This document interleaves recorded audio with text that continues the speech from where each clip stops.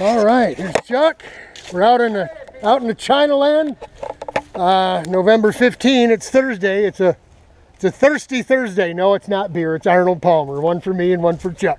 I got a Gatorade. Did you? You don't what? You don't want one? Nope. All right. Okay. Well, two for me then.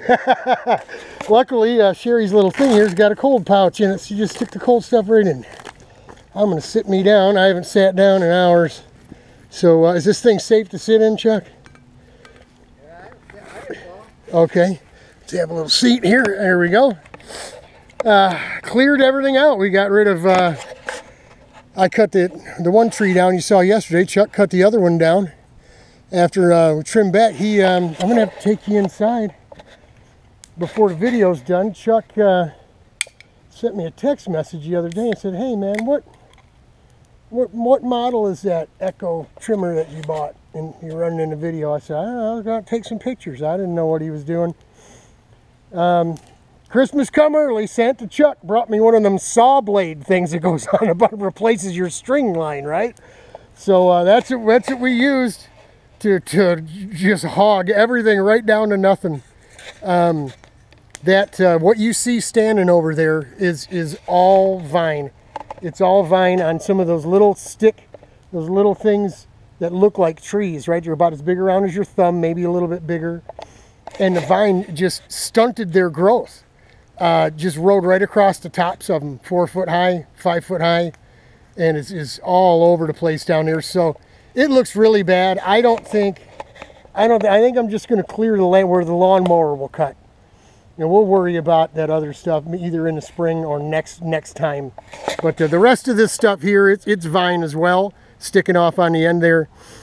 Picked up some string or something and wound it up around the head of the weed trimmer with the blade on it there. So I tried to untangle it, and I thought, you know what, I've had enough for today. It's really first day back. My back has been causing trouble. My back doesn't hurt. I told you I was sitting on a corn bag, right? A hot corn bag, thinking, you know, putting the heat where the pain is was going to make it feel better.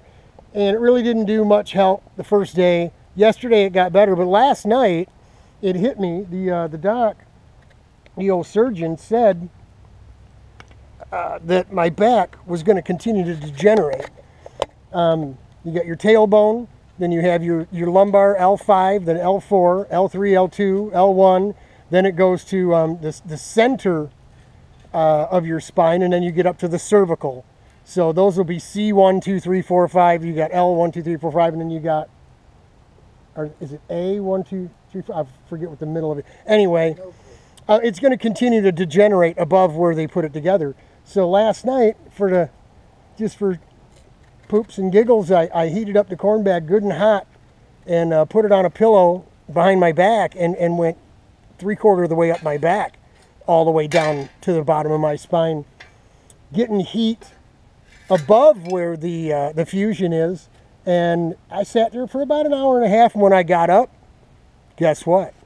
No more pain, no more nerve issue. So now we know what we need to attack. When the nerve through the butt cheek, down the leg, for 2 days it was my left leg. This morning I didn't have a problem sitting there, did Bible class on the internet, surfing around,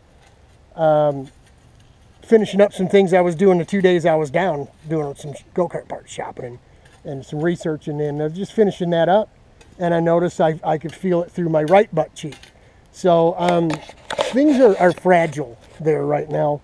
Got to be careful what we do. So I didn't do too much stooping, bending over. Had the trimmer come with that blade he bought. Comes with like a harness, and you put the clip on the shaft of the trimmer where it balances, so you really don't have to hold it up or hold it down. You just kind of got to steer it. Of course, when it gets a hold of something, it wants to jump a little bit too. But so we cleared it right out. We got the old Cub Cadet out, and we dragged out that piece of fencing that I showed you. The one, remember, the second one, dragged it right out. Me and Chuck cleaned it up, rolled it up into a ball. It's in the old wheelbarrow over there, all rolled up. This is all the rubber tree stuff that we just cut down. That stuff is so green and wet, it ain't even worth trying to burn. But we got nothing but time at this point with this stuff. It can sit We'll burn it over the winter. We'll burn it next spring. We'll burn it at some time, right? I mean, Absolutely. that's it.